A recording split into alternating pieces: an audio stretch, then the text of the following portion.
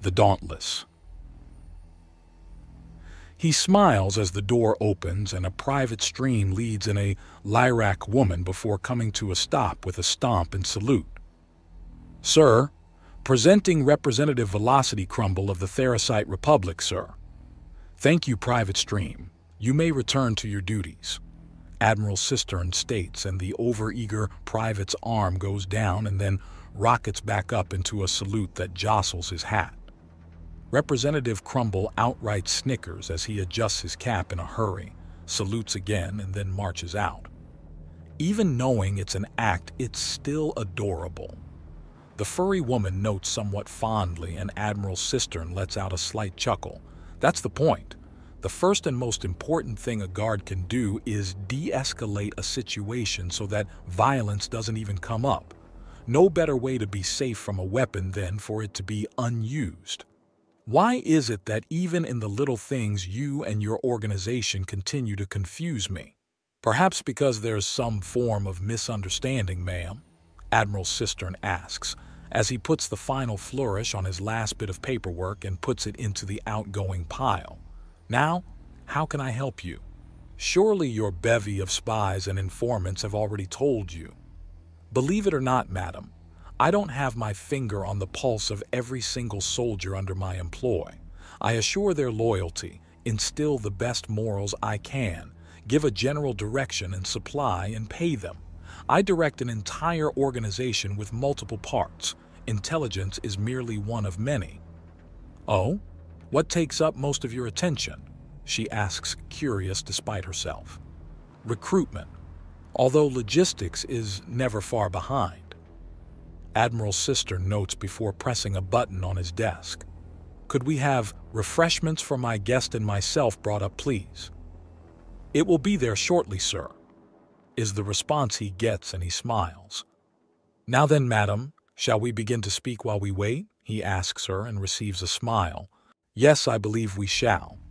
Now, you've just told me that you're not fanatically observing your organization, and that's understandable. But do you know what your men have been up to in relation to the Therasite Republic whom I represent? I've read a few reports. One of your girls was caught and promptly compromised by Sir Philip snooping through my chambers in the council building. I told them to keep things friendly. We're looking for allies, not enemies. Has there been a deviation from that order? Do you have any idea exactly how friendly he's been keeping things? Madam, I have a 10-hour workday. 4 of it is logistical, 3 is dedicated to simple appeasement of innumerable governments, and the remaining 3 are about putting out the endless small fires on the tactical, logistical, and political sides of things. Unless someone hands me a report, I have no idea. I have received no reports thus far about the developing situation. Admiral Cistern notes. Oh, well, your agent decided the best way to defuse the situation was to offer up information freely, thereby compromising it, then give the infiltrator in question a birthday gift in the form of a date with one of your soldiers. God damn it, Philip, Admiral Cistern mutters to himself and then turns to glare as the butler appears as if summoned and places down a warm cup of blueberry tea and a carafe of coffee with a large bowl of cashews on the desk between the two. Sir, perhaps invoking the Lord's name in vain before a guest is unwise, Sir Philip asks in a teasing tone, and Admiral Cistern briefly entertains the idea of throwing the coffee pot at the man. It's usually funny, but right now he's just not in the mood for it. My apologies, sir. I hadn't realized that you were so out of sorts. Then the older man walks out of the room, and Admiral Cistern is positive that the moment the door closes, the man will be clear on the other side of the ship. Now then, what else has the old deviant been up to? That's just it. That's all he's done. I had to deal with a woman nearly breaking down because she can't understand just what the pits is going on. To say nothing of how much the operative in question is being repeatedly interrogated.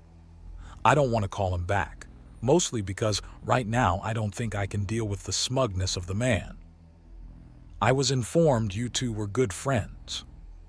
Friends have off days, Admiral Cistern notes. Now, what else has he done? Nothing. He caught our spy, answered questions, and played matchmaker. He's off on one of his schemes again.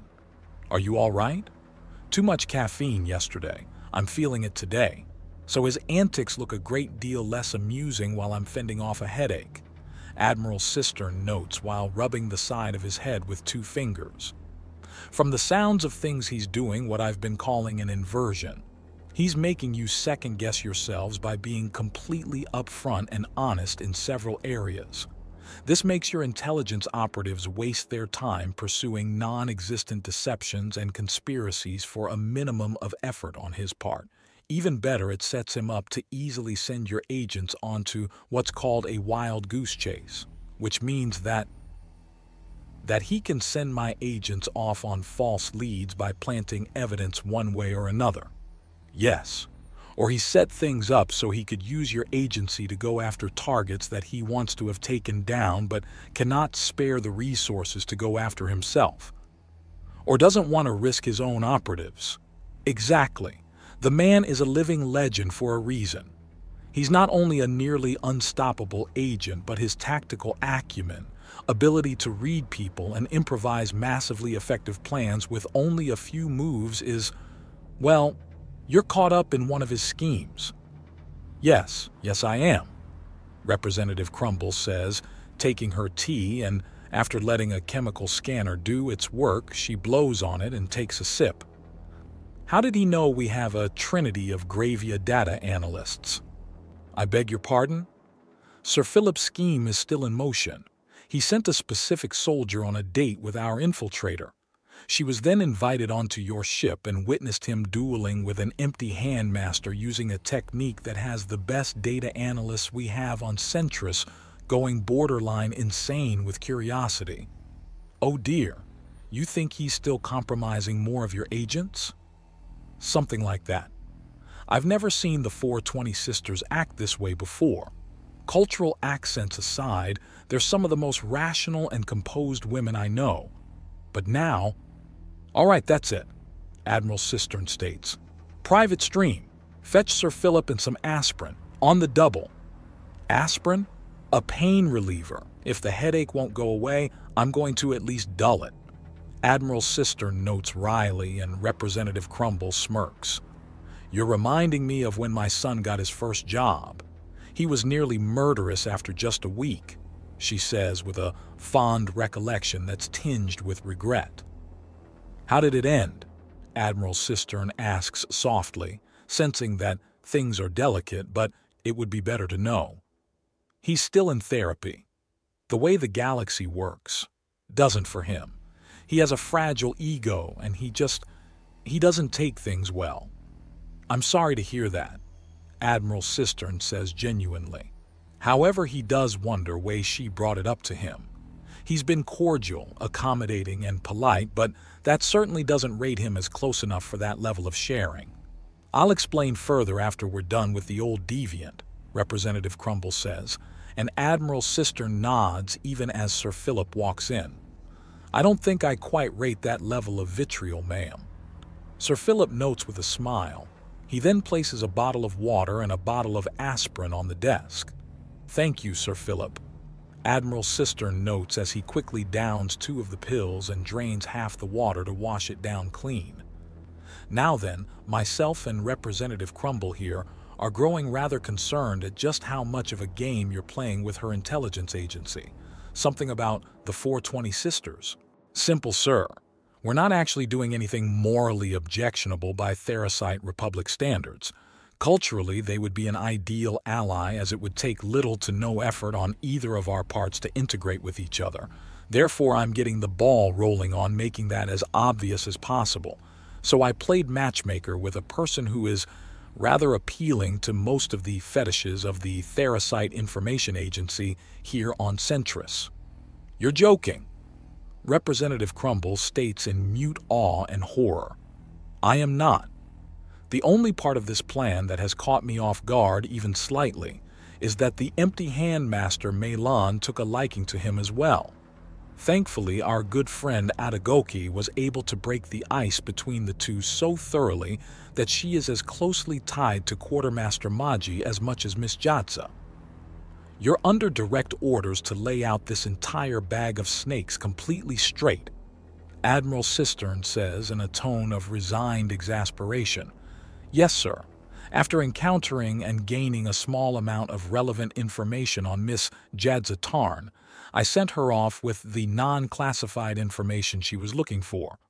I then took the opportunity of discovering the location of her agency and quickly did a judgment of all the women working there, of which there are just under 100 bachelorettes, and I found out after a short study of their personalities and proffered likes and dislikes, we have no less than 4 soldiers that would effectively fulfill the personal preferences, physically, mentally, emotionally, or personality-wise of all the unmarried women in the organization. After some consideration, I put in motion a plan so that Quartermaster Modan Maji would effectively serve as a very solid link to the Therasite Republic. An old man playing matchmaker is twisting my entire intelligence agency into knots. Representative Crumble groans into her hands. She seems to get an idea and then brings out her chemical scanner to examine the bottle of aspirin. Damn, I could use a headache reliever. Apologies, madam.